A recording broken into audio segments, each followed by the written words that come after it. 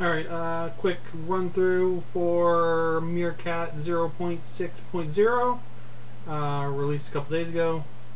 This video could be anytime. So, we go down, I'm running Windows, download MeerKat, published by Joe Lane, who's one of the people who helps with the MeerKat project. You too can help.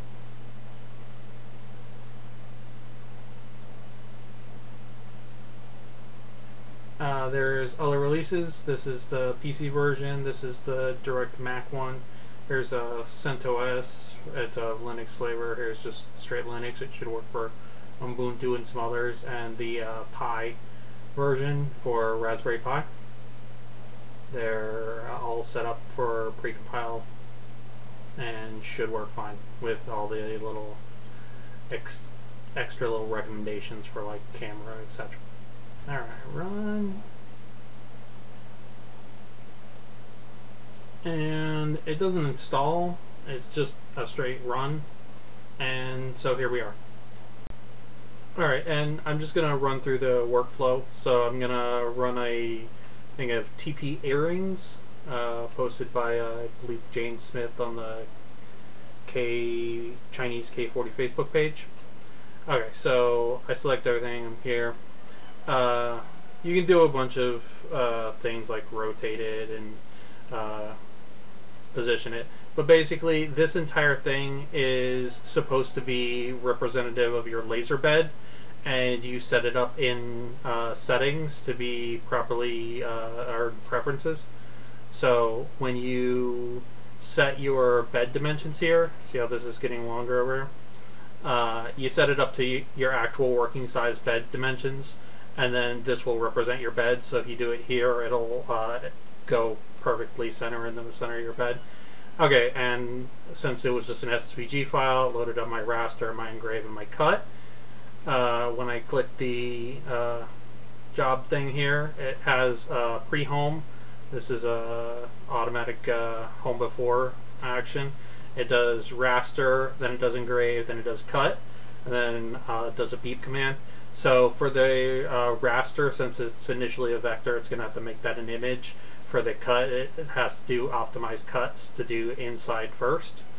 Okay, so we execute these commands, and now since it's done, it has nothing to execute, and you just hit start, and it should run right out of the box, regardless if you're using the Whisper or Lib USB driver or the Laser Draw CH341 Windows driver that works natively.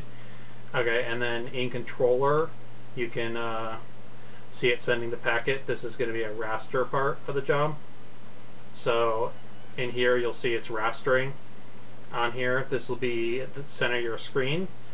Okay, and in Spooler you can see what it's currently doing. So it's running the raster, and so it has engrave and cut next.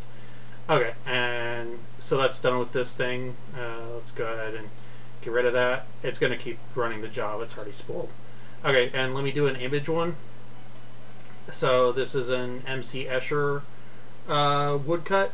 Woodcuts work really well. So let's go ahead and do a step 3 on this over here. And then we would raster it in this part of the thing. We go dither 1 bit, should convert it to a 1-bit image. And since I did step 3 there, here I'm going to have to change this to step 3 as well, so that the raster job and the image job have the same number of steps, or else it has to convert, which requires that thing. So now it's green from the get-go. If I had done this in 1 here, it would have to convert it over to 1, which requires it to actualize the image and resample it.